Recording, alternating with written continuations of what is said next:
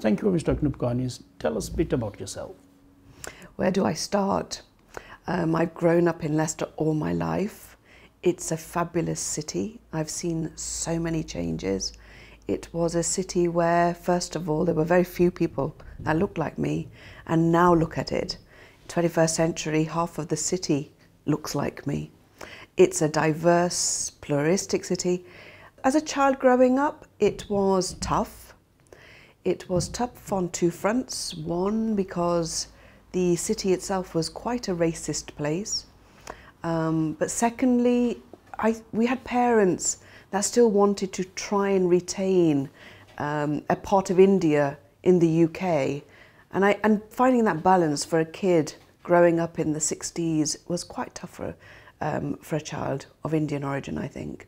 You know, I went to school. I was probably one of two people in the whole school that was of Asian background. And all my friends tended to be English. But it didn't mean that I lost my identity. In fact, I think because I was that one person or one of two, I looked for what my identity was.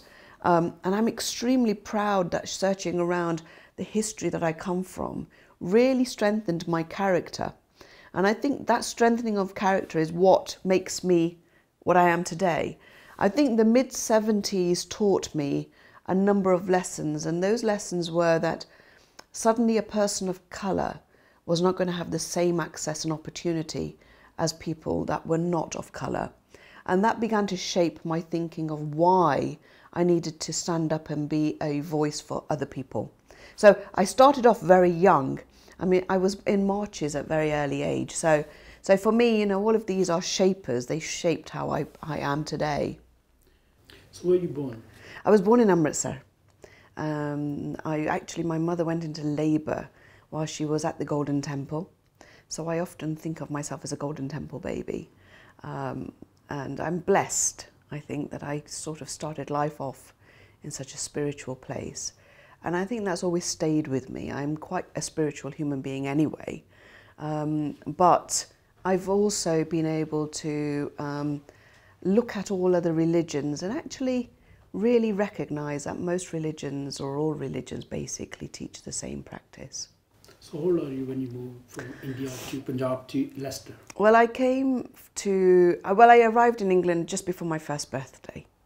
So I celebrated my first birthday in the UK. My Nanaji was already here. And so my mum and my dad joined him and my Masiji and my Masar. So we already had a family already here because my Nanaji had come here in the 30s. What's your dream was when you were a child? Oh, I think my parents had sort of ambitions. My mother particularly wanted me to be a doctor, but coming from a very traditional Indian family, I'm afraid it was marriage at the age of 18 or just before 18. I've always wanted to have a public life. I looked at Indira Gandhi when I was a kid and saw this wonderful, strong woman, and she sort of inspired me to look at politics. So I was very young when I looked at politics. I was 11 when I wrote in an essay I wanted to be Prime Minister of India. So my political ambitions, I'm afraid, for high office are not now. They started a long time ago. Being a politician, especially Asian female, until today, is quite challenging. How do you face all this? It is challenging. It remains challenging. I don't think that it's easily understood by the Indian community or the Asian community how difficult it is to actually get into frontline politics. You still face a lot of barriers. I don't think our people are always mindful of that, number one. Number two, I don't think they're very supportive of it either. And I think sometimes it would be much more helpful if they recognise that, you know, when somebody wants to try and be ambitious and go for something, to be supportive of it. Having said that, I have had some really good supporters on the journey. So, you know, but you do find that this lack of engagement from our communities has been a bit of a hindrance rather than a help. A bit challenging being a politician, and you're married, of course you have a family, you have kids. How you balance those? Well, the first thing was that I wanted to start a business. When my dad decided that I was going to get married, and I'd always come from the hosiery background, so I knew hosiery inside out. I decided that, you know, the best challenge to my dad would be is to get a business running. Ashok hadn't come from a business background, he came from PR in India. So it was an experience for him to learn.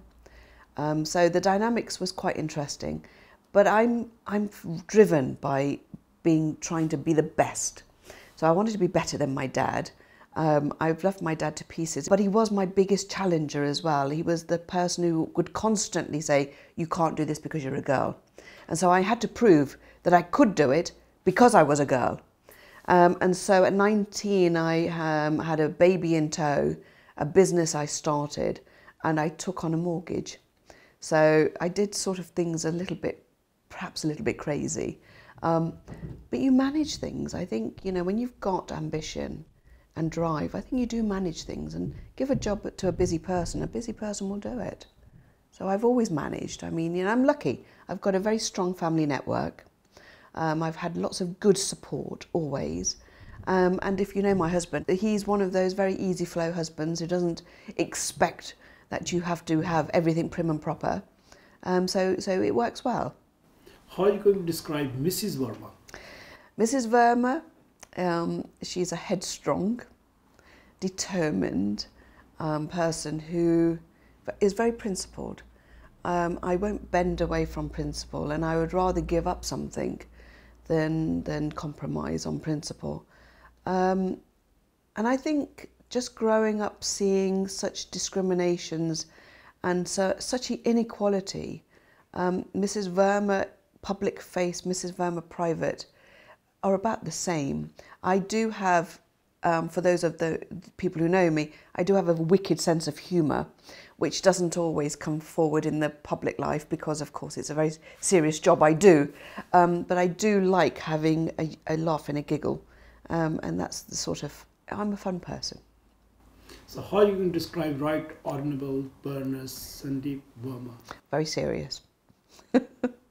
She's a serious character who takes her, whatever she does in life, she gets very committed to. So as somebody who looks at legislation, which is going to impact on millions of people, I think I have to take this job very, very seriously.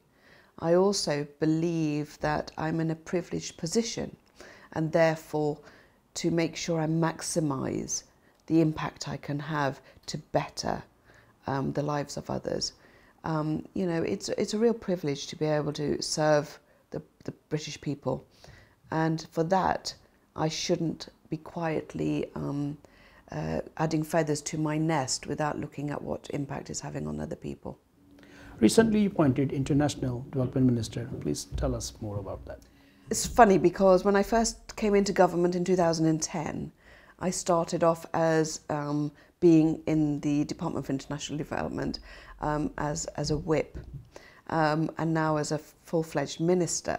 Of course, the responsibilities are different, but I am so pleased to be there because it really ties in with all the work that I love doing. So the United Nations, the Commonwealth, you know, the work around aid, the work around trying to develop developing countries. It's just a wonderful portfolio, and I've seen my area of responsibilities, and I'm really pleased, and I'm working with a brilliant team.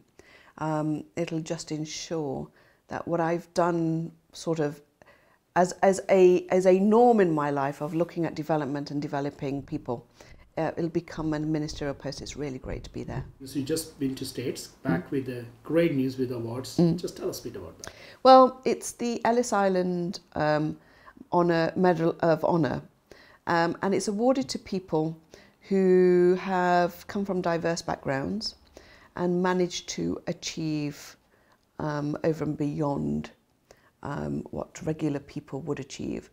It's a real privilege because I was one of 2 international awardees only.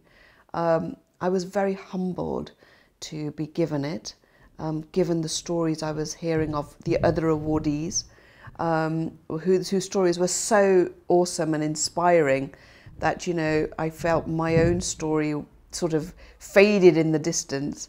But it was a great privilege to be nominated. I'm grateful to the United States for honouring me with it. But it just shows you that your work does get recognised, it gets seen, it has an impact, it does change people's lives. And if that happens, and it happens for the better, then I'm really pleased to be given those awards. My dream would be to be able to be there to see a Prime Minister of Indian origin govern UK. I think it would be just a wonderful step forward, because this country does really offer that opportunity for everybody to achieve their dreams. I think you've just got to have the dream in the first place, and then be quite resistant to the sort of challenges that come along. And if you've got the tenacity, I think, I mean, you know, our communities have done very well in this country, and part of it is because this country gives you the opportunity, and we should be really, really grateful that we have in this country the possibilities of achieving most of our dreams.